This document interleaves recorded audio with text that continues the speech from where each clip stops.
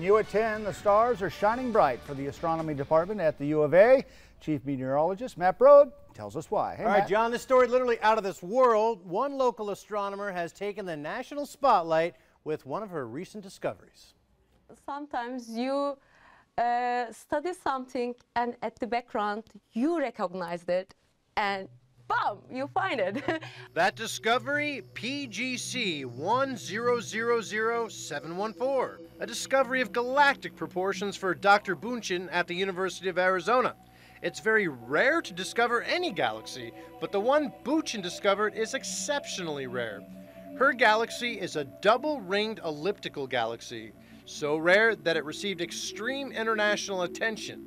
The majority of known and discovered galaxies are spiral galaxies, similar to our own, the Milky Way. So this finding was literally out of this world for Dr. Bündchen. I thought, okay, there must be something wrong. Most likely I made a mistake in my analysis and I need to double check because, you know, it shouldn't be there.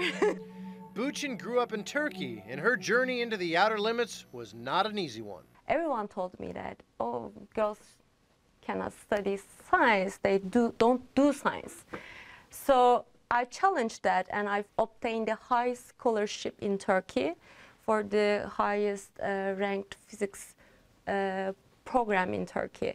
And I was the only female in my year. With hard work and determination, Bündchen defied the odds of being a young Turkish woman making it through a challenging program and reaching the stars. After my college, I come to America.